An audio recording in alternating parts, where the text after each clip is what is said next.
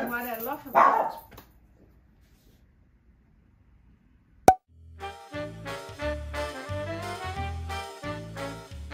Welcome ladies, another segment of Lucia and Being Behind the Scene. I am showing you today amazing pieces from SARI, not SARI, one of a kind. And our solstice sale has started and they are in the solstice sale. And today I am showing you my 3 favorite pieces from the SARI, not SARI collection. We've got quite a few beautiful, colorful, unique pieces left. So this is one of my favorites. It's the short boxy top.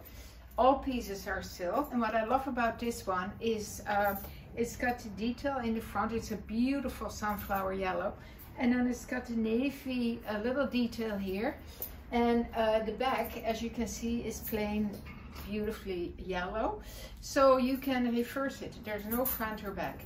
And if you choose to do the pattern, little pattern, then you wear it like I'm wearing it now. I'm showing it to you with the tank dress, Lucia and Bean tank dress, in a beautiful gray.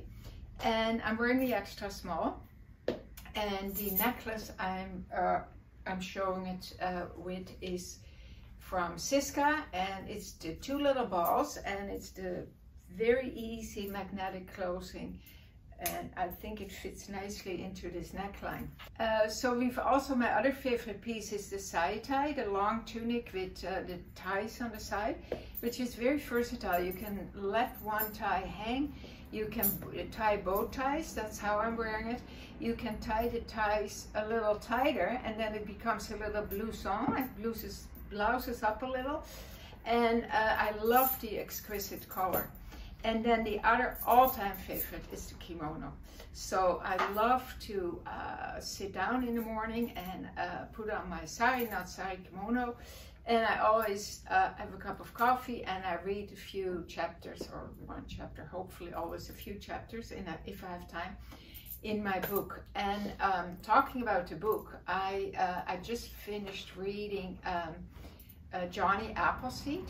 And the author is Joshua Whitehead, and I heard about it on the CBC. They were interviewing him, and he's an indigenous young man from Winnipeg, the Winnipeg area. It's an amazing book. It's not that big. I finished it quite quickly, and he's a gay man, but the way he writes about it is with such humor. Yeah, I really like his writing style, and I hope this is one of his first books. He won quite a few awards already, and I hope he's gonna write many more books, because you know, sometimes an author just grabs you. Well, he did. So I recommend it. It's not for the faint of heart. It's a little harsh. There's quite a bit of, you know, it's quite explicit at times, but yeah, I learned a lot again about indigenous lives and that part of our history. Okay, ladies, on a happier note, well, actually I was very happy to read the book, although it made me very sad at times, but that's life, eh?